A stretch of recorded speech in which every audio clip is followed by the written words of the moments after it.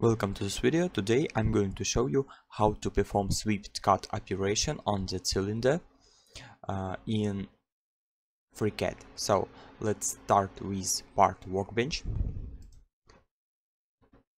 and here we create a tube. This icon, let's use it, and let's set some parameters for our tube. Let's choose the outer radius. It will be, inner radius will be 25, for example. Out maybe inner will be 24, and for outer 25, and height will be 100. So press OK, and this is a parametrical model of the tube. For this tube we will create some swept cut operation here. So the next step will be creation of a body which we want to cut from our tube. Let's go to primitives, create primitive, and here we can choose a helix. So let's use a helix. Let's set some parameters for the helix. Let's set the pitch will be 100 millimeters. Height will be 75. Let's try these parameters, and radius. Let's set some bigger than we have for our tube. Press create. After that, let's close it, and here you have your helix primitive. And let's change the position of our tube in that direction here. I think let's change it in some not much value. Let's set 10 millimeters, and let's set a negative. So now we have a good position for our helix, and after that let's create one else helix for creation of the surface. So let's create a copy. We can make a copy using Ctrl+C, Ctrl+V, and it very easy to make a copy of some object on this tree. I just use this copy, and after that I just make a paste. Ctrl+C, Ctrl+V if you use a hotkeys.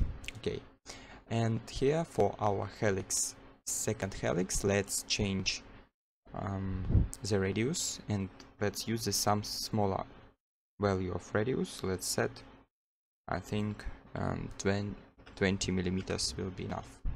So let's check where we have our helix first and second, and let's hide a tube. Use a space button, and here we have our helixes. For this, let's create a surface between them. Let's use first and second helix, and click to this icon. It will this tool create a ruled surface between these. If you have some troubles with shape, you can change the orientation. For example, if I use forward, it's a correct direction. If I used reversed, I have not right position of for our shape. And you can change this to this if you have something like this shape of your surface. Let's use a forward direction, and let's activate visibility of tube, press space button on keyboard, and after that let's, for ruled surface, let's create a thickness, convert our 2D surface to 3D solid body. Let's use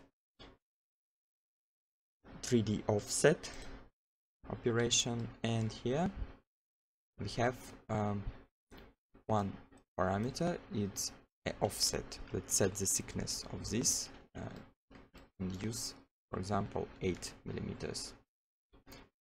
And you have to activate fill offset, it will create a solid body.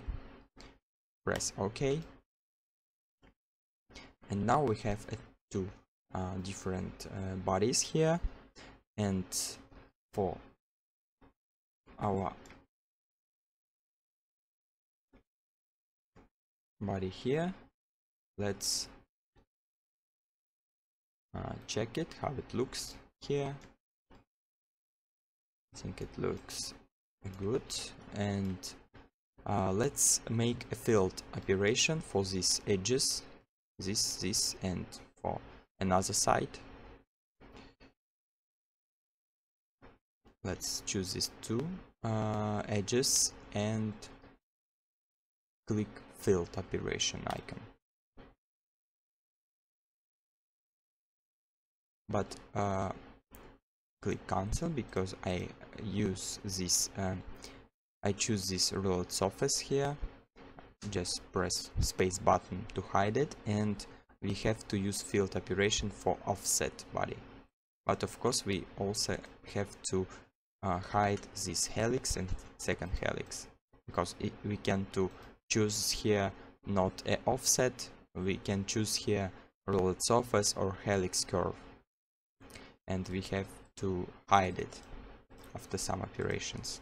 So let's use this offset, and let's choose edges here, click filled icon, and here you can see that for this body we have all edges for this, and we have to activate this and one else these edges. We have activated 4 edges, and let's set the value of our radius for field. We will be use 4 because all thickness of this is 8, and sum of these two will be 8 also. So let's choose this 4, choose this 4 millimeters, and press OK. And how can you see? We have our body of field with field operations here. It's called field here. So let's perform the last operation. It will be the Boolean operation between these two bodies. Let's choose the tube like a master body, and like slave body let's use field. And after that let's press cut operation between two shapes. Okay, and how can you see? Here we have this very simple operation for our cylinder swept use curves of helix.